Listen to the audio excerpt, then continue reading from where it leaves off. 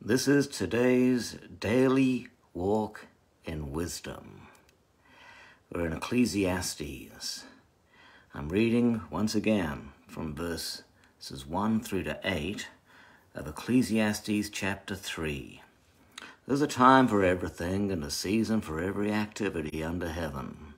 A time to be born and a time to die.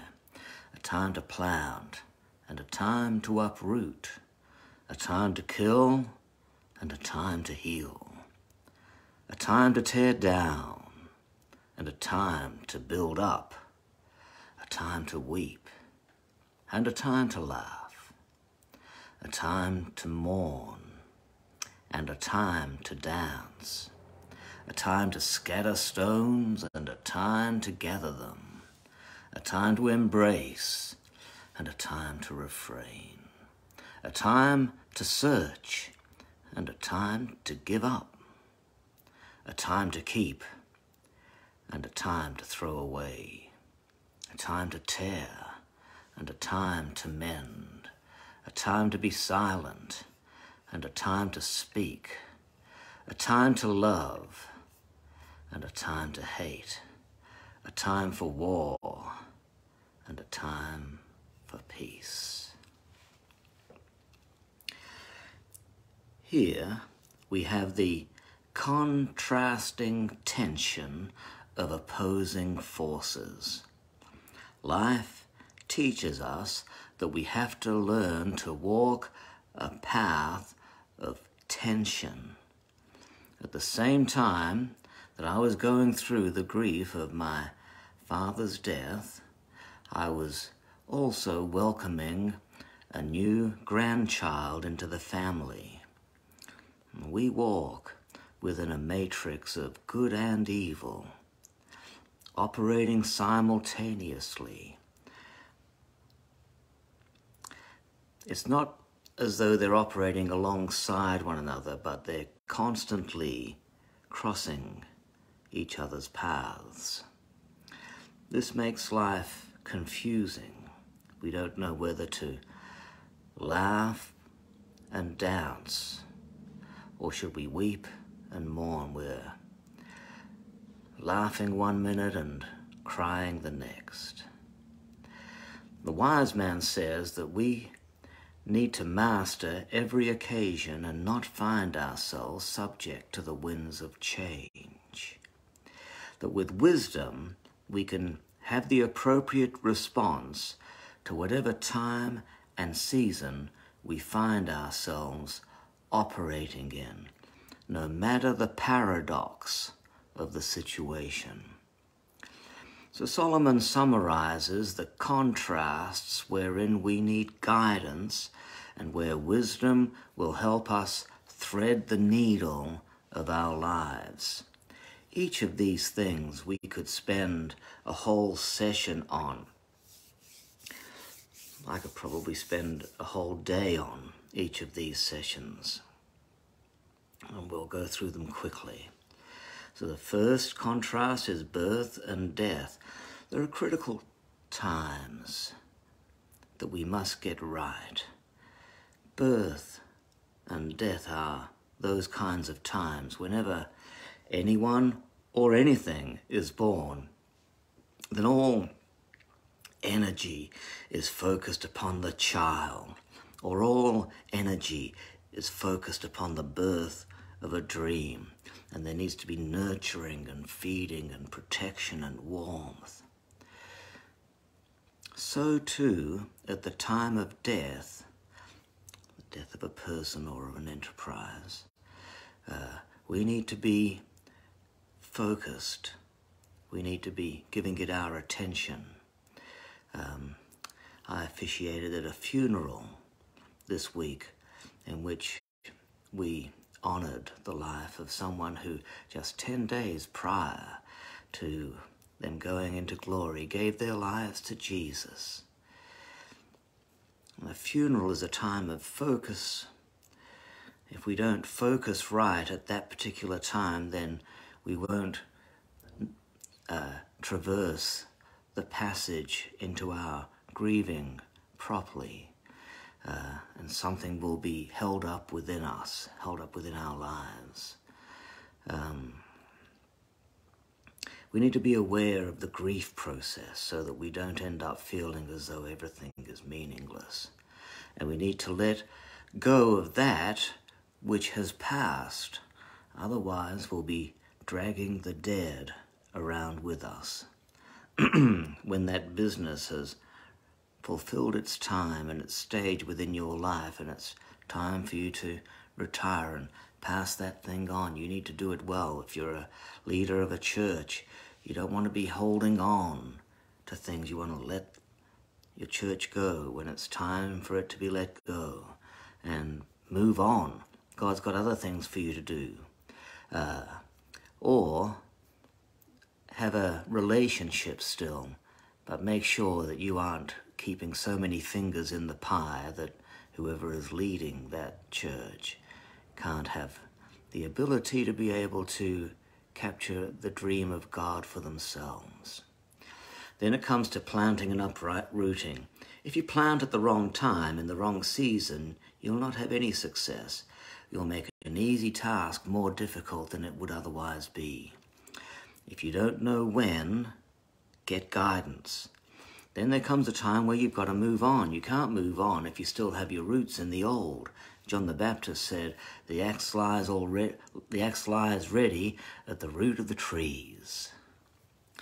Then we come to killing and healing. Some things you need to kill. All of us have areas in our life that we should not be entertaining, not be trying to keep alive. Kill that thing, kill that memory, kill that false hope, kill that lie. And there's also areas in our lives that God longs to heal. Sometimes you need to kill something off so God can heal you. Then we're tearing down and building up. Sometimes you want to build on a site where a house already stands, and before you can build, you've got to tear the old down. The tearing down is critical, but easier said than done. People will oppose you. Many will prefer the old to the prospects of something new. And then it comes to weeping and laughing. Notice the weeping comes first. Your ability to experience true joy is commensurate to the depth gained through hardship. And it says mourning and dancing. Scripture says, you turn my mourning into dancing. It's easy to get stuck in the mourning stage. We want to hold on. We want to honor those that have gone before us, and we feel like at times that we're trapped within this thing. You have to allow God to bring you all the way through, and you won't know you're all the way through until you can dance again.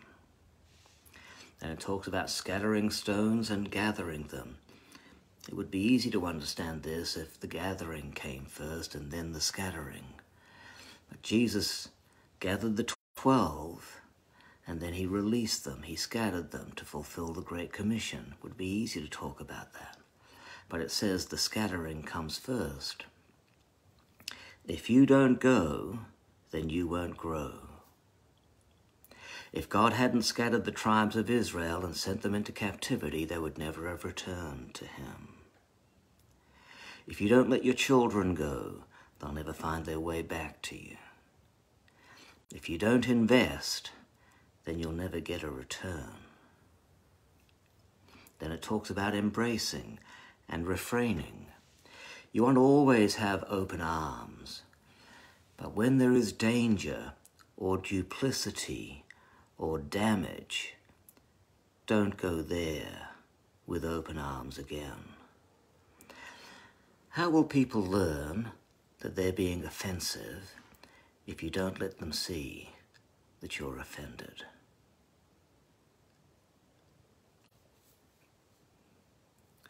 Then it talks about searching and giving up. Once you've found Jesus, you can give up all your searching because you've got the thing that you need to find. You've found what you've been looking for.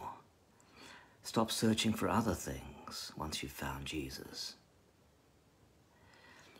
Once you've found Jesus, you've discovered the meaning of life. Then it talks about keeping and throwing away. This is a message to all of you hoarders out there. If you haven't used that thing that you've got in the shed in the last 5 years, give it away. Throw it away. Get rid of it. It's taking up space. If you haven't worn those clothes in the last 2 years, give them away. Let somebody else wear them. You're not wearing them. You don't need them. Get rid of it. Be free. You don't need it. Then it talks about tearing and mending. When there was great offense against the Lord, the priests would tear their clothes as a sign of separation. Whoever did the offense of their separation from God. There's a time when relationships between people need to be severed. They're not healthy. Codependencies are distorted relationships, distorted friendships. Sever them so you can be free. Parents, you need to let your children go, and children, you need to go out and not be so dependent upon your parents. Once you can't be 40 years old and still depending on your parents. You've got to grow up. There has to be a severing. Yes, for this reason, a man shall leave his father and mother and cleave to his wife. You can't cleave to your wife if you're still clinging to your mother. But some relationships that have been severed, God wants mended. So don't find yourself holding on to a grudge when it's mending time. And then it talks about being silent and speaking. Be slow to speak and quick to listen, and you'll be considered wise. When God gives you something to say, though, don't allow your timidity to keep your mouth shut. Say something. Then it talks about loving and hating. You need to love God and hate all things that are against God. You need to love God and all things that are good and hate all those things that hinder your love for God and your love for all things that are good. And then it talks about war and peace. If you don't fight for what is right, you'll never enjoy the peace that comes from the victory. So these are the big things in life that have all the potential to make or break you. It's essential that we approach each one with wisdom, holding in tension these two opposing forces. Otherwise, life's lessons are lost, and we come adrift from our anchor, and we wonder what's the point. Think about it. The world is your university, and everyone in it is your teacher. Make sure you're attentive so you can learn and master each situation that you find yourself in. God bless you. We'll see you tomorrow for some more wisdom from the mighty book of Ecclesiastes. Oh,